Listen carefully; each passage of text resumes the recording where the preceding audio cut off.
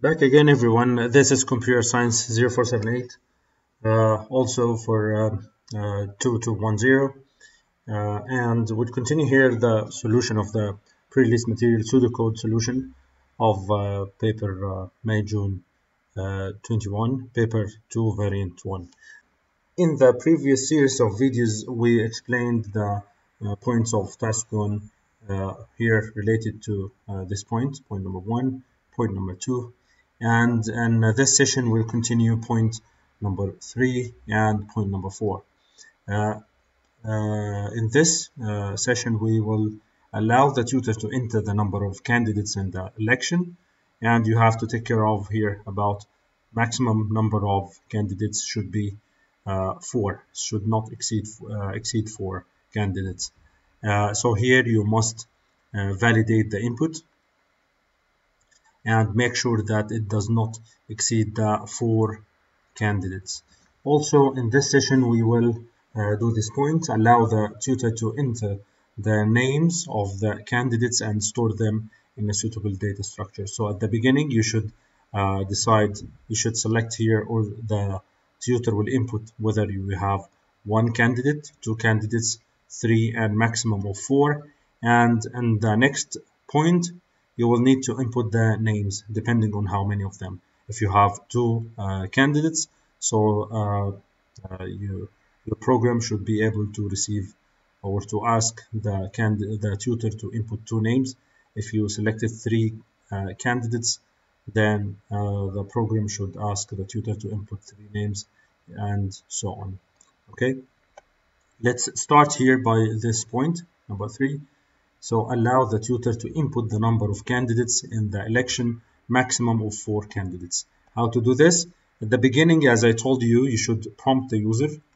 Prompting here, we are prompting, meaning that you should show a message, appropriate message here to the user, that to enter the number of candidates in the election, and also to notify him that maximum of 4 candidates.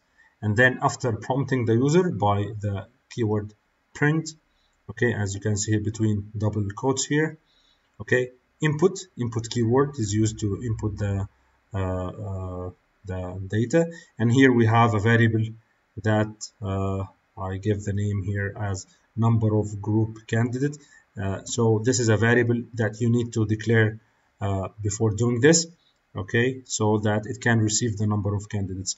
Here you should validate, as this is one of the important things for your solution, how to validate the user input.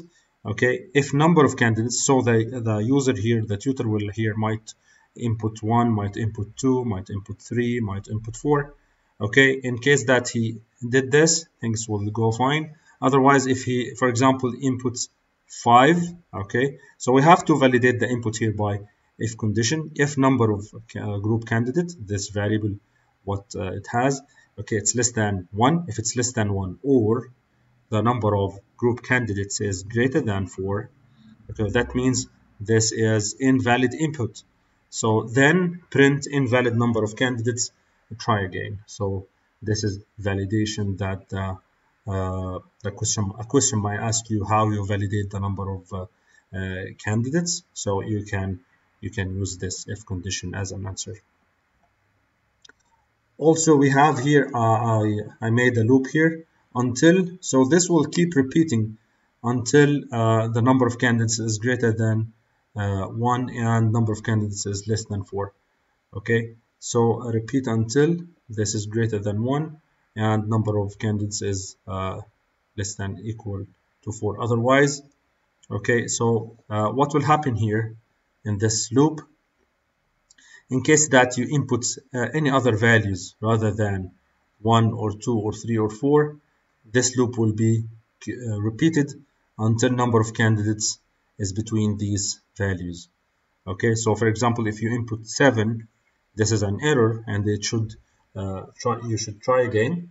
Okay, so the loop will be repeated again until you input one of these valid values, 1 to 4. Okay, this is for point number 3. Now, also do not forget to declare this variable. This is the variable that you are going to use and the data type. Okay, and what's the purpose of this variable is to store the number of candidates and tutor group maximum of 4.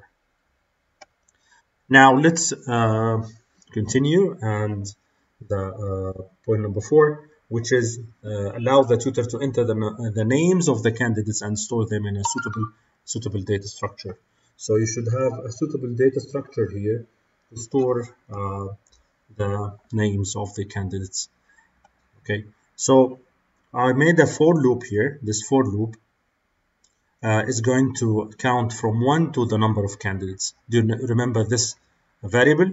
This is the variable that you have used previously. So for example, if you decided to have 3 candidates, so this is going to loop from 1 to 3. If you decided to have 2 candidates, so this is going to loop from 1 to 2. Okay, so this is going to be variable according to the number of inputs. Okay, it's not going to be fixed constant. Okay, so after this, also prompting is very important here. Print, enter the name of the candidates of the tutor group of, then tutor group name. For example, at the beginning, if the tutor selected the name for this group as, for example, 8B, so this message will be enter the name of the candidate of tutor group of 8B, 8C, 9B, whatever the group name that you have selected at the beginning. And then also here input candidate name. This is a variable name for the candidate name. And then you will take this, for example, he inputs this name as a candidate, so this will be stored in the candidate name. Okay, and this variable later on will be stored in this array. The array is all candidates array, and here you have the index of the array, which is the same as the for loop. Okay, so here when we are looping through the first candidate, number 1, the value here will be 1. If we loop through value of 2, so the count here will be 2. If we are looping through 3, then this value will be 3. And what will happen? Okay, so let's say that we have a candidate of an array of 4 candidates. The first one has the index of 1, index of 2, index of 3, index of 4. Okay, so in the first loop, this will be the candidate name will be stored here. Okay, and so on until you store all the candidates in your array. What's the name of this array? All candidates array, which is storing only the names of the candidates. Okay, that's all for this part till now. Task 1, point number 3 and point number 4. Next time we'll continue point number 5 and point number 6 till we meet again. Wishing you all the best.